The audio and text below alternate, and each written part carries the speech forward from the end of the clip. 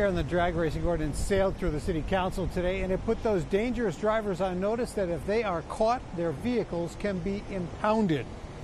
Now, early Sunday morning in this West Loop intersection, it was shut down as a series of vehicles did donuts known as drifting right in the middle of the intersection, putting those who gathered to watch in danger if the drivers had lost control.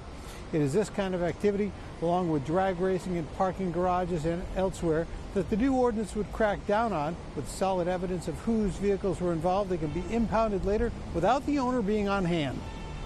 This isn't about fining people and taking their cars from them. This is about safety.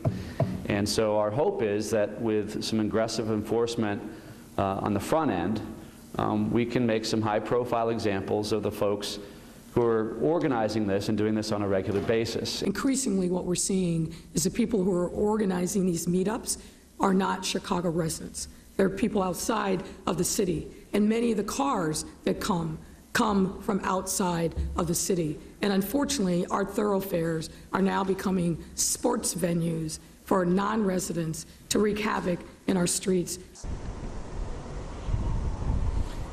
Also today, the City Council voted down an effort to raise the threshold for speed camera tickets, which will continue to be 6 miles per hour instead of the proposal to only issue tickets for vehicles speeding more than 10 miles over the limit. The debate focusing on safety versus revenue. That vote was 26-18.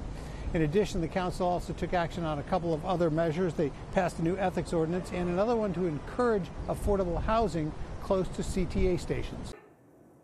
Hey, if you like that video, be sure to subscribe to our ABC7 Chicago YouTube channel.